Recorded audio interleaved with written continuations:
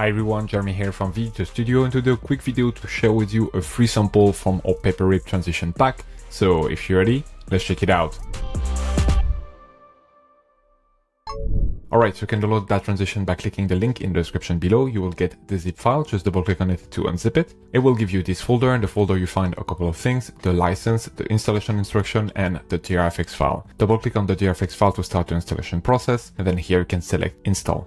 Then once you're in Davinci Resolve, you can go over to Effect, Video Transition, Davinci Studio, and then here you will find it under Sample. You have then here the paper rip transition sample. You can take it and drag it in between your clip. But as you can see right now, nothing is happening because we need to trim both clips in order to have enough space to the transition to be applied. So I'm gonna trim down that clip, and then I'm gonna trim that the other one and bring them together. And now we can apply the transition. Now let's zoom in a little bit and let's play it to see if it works. As you can see, it's playing just fine, but we are dropping a few frames right there. If that's the case for you as well, you can go over to Playback, Render Cache, and then here select Smart. That's just gonna bring that bar that's gonna turn from red to blue. And when it's fully blue, that means that the transition has been fully cached in and that you'll be able to play it with real-time playback without any issue.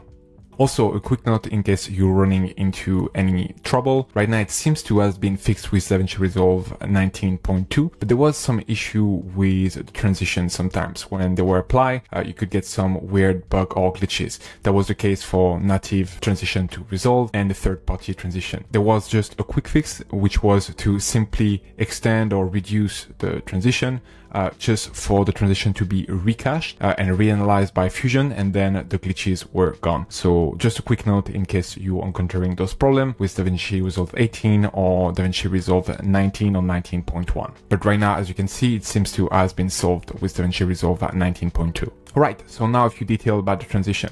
You can, as I've just showed you, extend it or reduce it to whatever length that you want. Those changes are reflected right here in the inspector. As you can see, display in second and in frame. So you can also make those modifications right there if you know exactly the amount of time you want it to be displayed on screen. At any moment, you can double click on any value to reset it to the default parameter. And then down here, we have a few more stuff that we can control to really get the look that we want. First off, we get a flip parameter. So here you can flip the transition to whatever direction you want, and if you want to have it coming from top to bottom or from bottom to top. So you can adjust those things right here with the flip.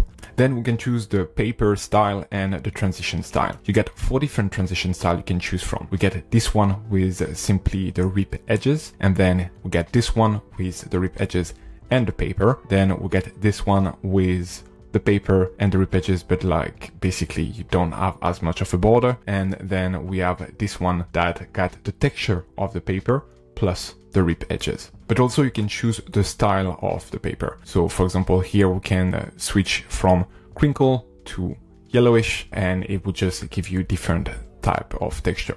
The easiest way to see the texture of the paper is simply to go either to 2 or 3 right here, and then you can just browse like all the one available here in this drop down, and they will give you just very different style. There is one that are better suited for just the paper itself, and there are some that are just better suited for the texture. I really like this newspaper one, for example. This can be very useful used on its own like that. And then lastly, we get the paper control. So that's where you can really adjust the edges right here.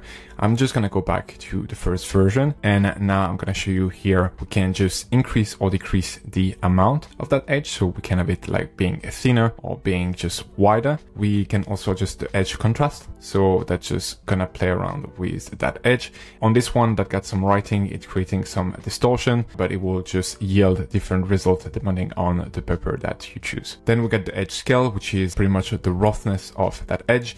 You can go above 20, and that will give you like, again, a different texture. So you can just push past the limitation of the slider. You can go above that if you want. Then you get the edge thick, which is basically the randomness of the edge. So you can switch that if you're not satisfied with what you're getting. And then we got also the edge position, the edge intensity, which is going to be like the overall intensity of that edge. You're going to need to play around with those different parameters to really get to the result that you want. Depending on here, the edge contrast, for example, if you increase the intensity, you're going to need to decrease the contrast to be able to get like that rip being properly and not like getting that weird, you know, kind of sandy effect. So that requires a bit of playing around with the different slider to really get what you want. Then we have the softness of the shadow. So you can have like a solid shadow, or you can have like a very soft one. And if you choose to have no shadow at all, you can just bring here the alpha channel down to 0 and you will have no shadow being displayed. And that's pretty much it. Hope this transition will be helpful to you. If you like those kind of transitions, we have a full pack available on our website. So if you want to check that out, it's at videoeditorstudio.com. Thank you so much for watching,